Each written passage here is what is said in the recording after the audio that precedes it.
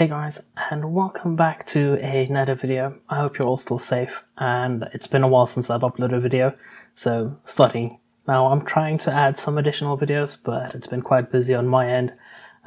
With that said, I hope you had a fantastic new year, and today what I want to show you guys is how we can make use of the Reolink IP cameras. So just so you guys did know, they did send this over to me for the purposes of this video, and there is a very cool integration that we can make use of to integrate this into Home Assistant that allows us to also use this as a motion sensor and not just an IP camera. So with that said, we can quickly go ahead and take a look what's in the box, and then we'll show you guys how to set this up in Home Assistant. There we go. So just quickly taking a look at what we're going to get in the box on one of these. So it's fairly straightforward boxing, there's not really a lot to it, so I'm just going to quickly open this up.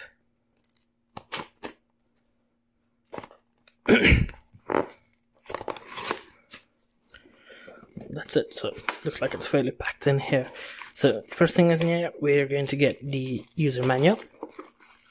So I have that. So with the user manual, you're also going to get some stickers that you can stick on. They come in multiple languages as well. Then the second thing in this box is going to be a LAN cable or a Cat6 cable.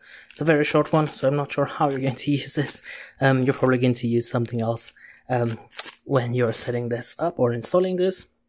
A couple of screws to mount the actual camera. Some cable protectors. And then the last thing in here is going to be the camera itself.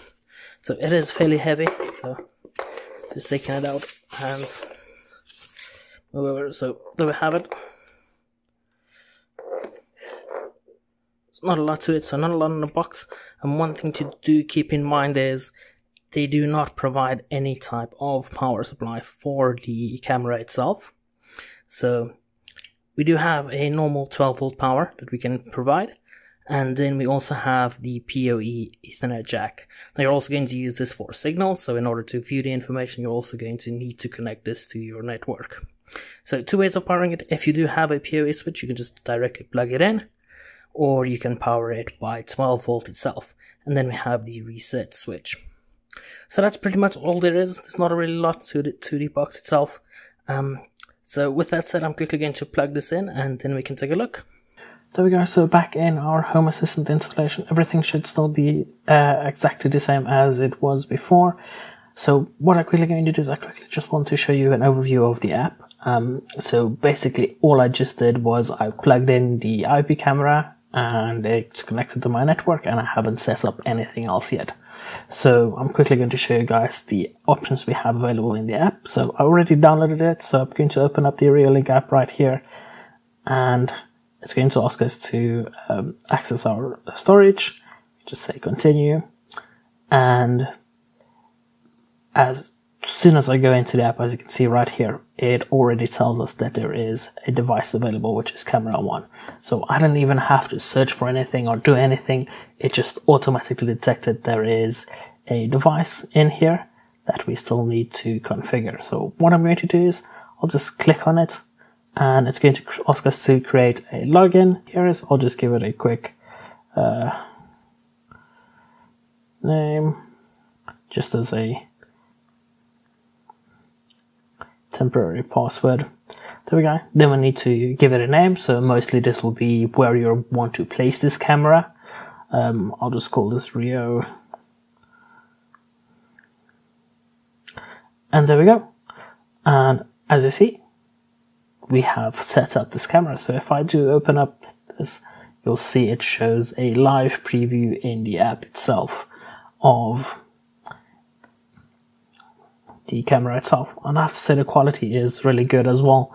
It is currently set to fluent, so it's not even set to max quality. If I do change this up, wow, that looks really good.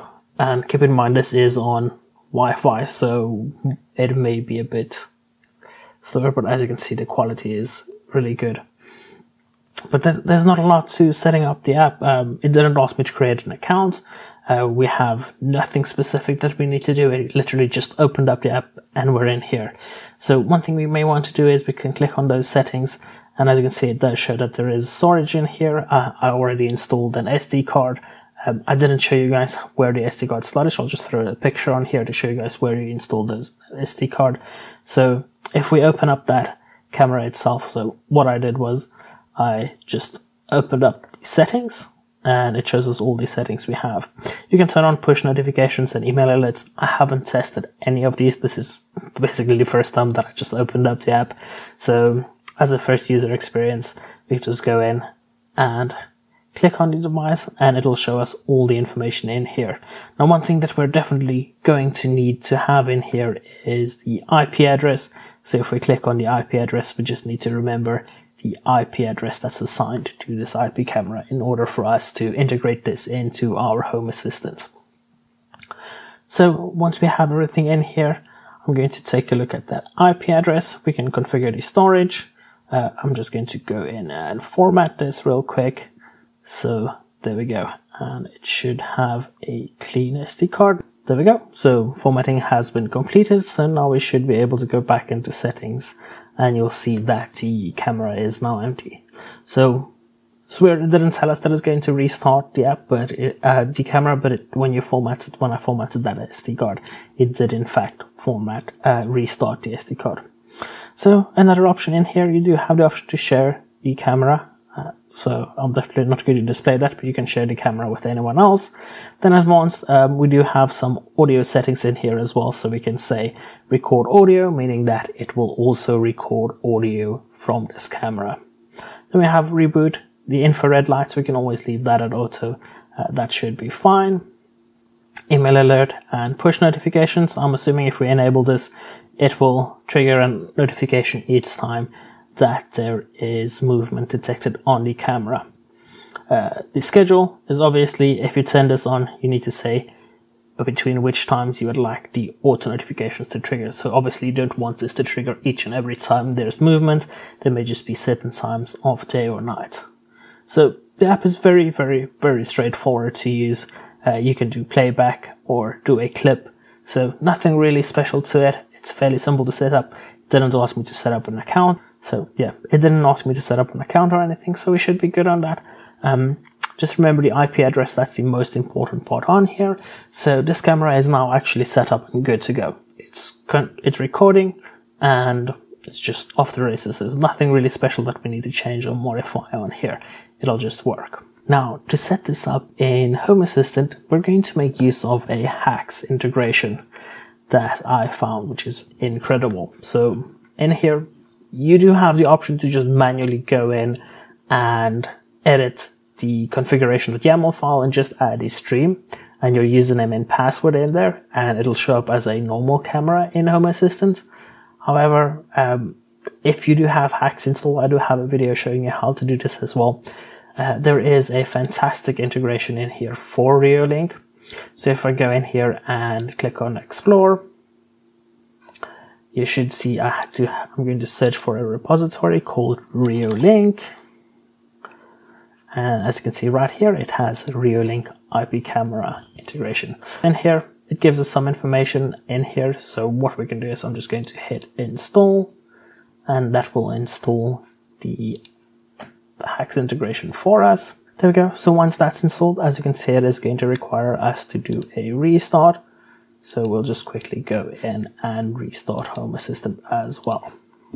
There we go. Home Assistant went ahead and restarted. So once Home Assistant has restarted, that integration should be active. There's not really a lot we do after installing it from hacs. So it's fairly simple. Now we'll go into our configuration in Home Assistant, then click on integrations right here. And then you'll see we do have the option just to right behind my chair. There's add integration we can click on.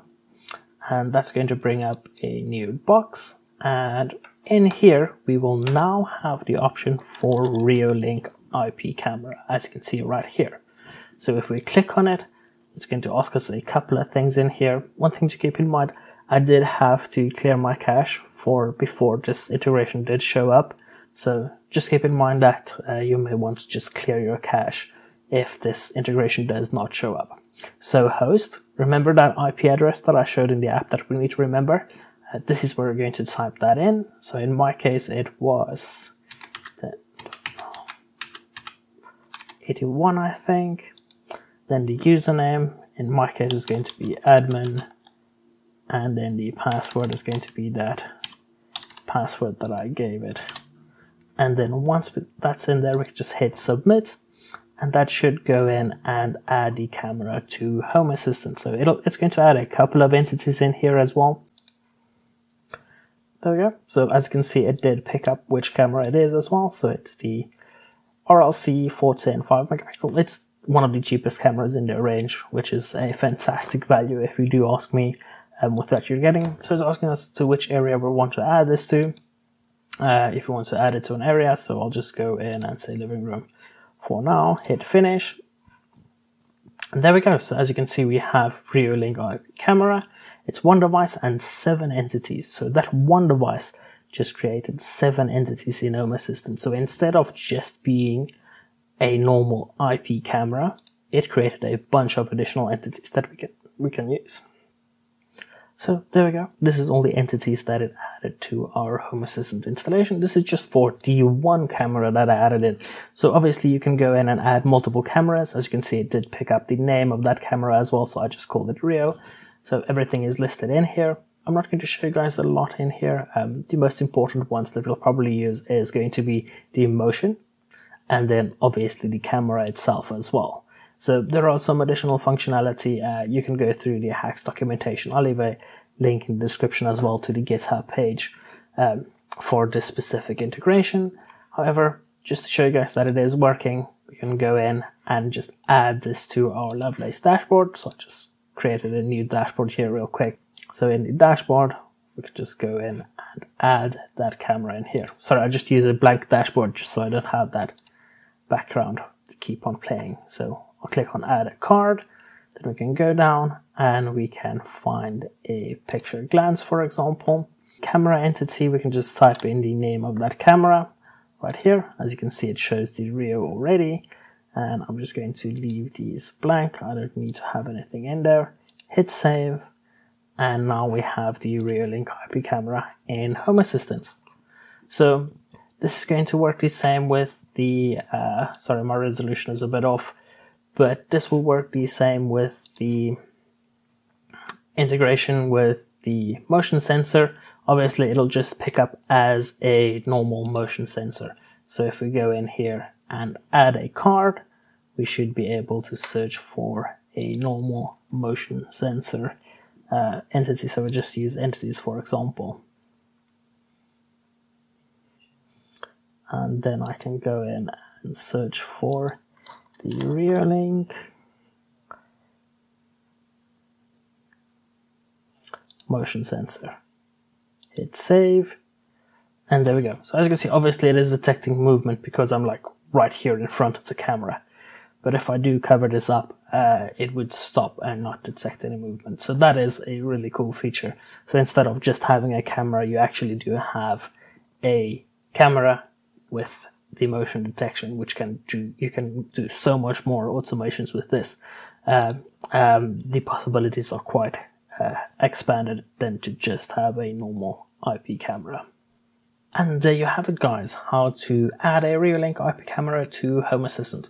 It's extremely simple to set up. Once you have hacs installed, it's literally just click a few buttons, add in the IP address, and you're good to go. I have to say I'm very impressed with these cameras. As towards, I don't really have a lot of different cameras, so I used to have just the analog cameras, but these ones are like on a next level when it comes to quality. You can't really compare it. One good thing about it, it did not ask me to create an account of any type. As you guys saw, I did it through the straight setup.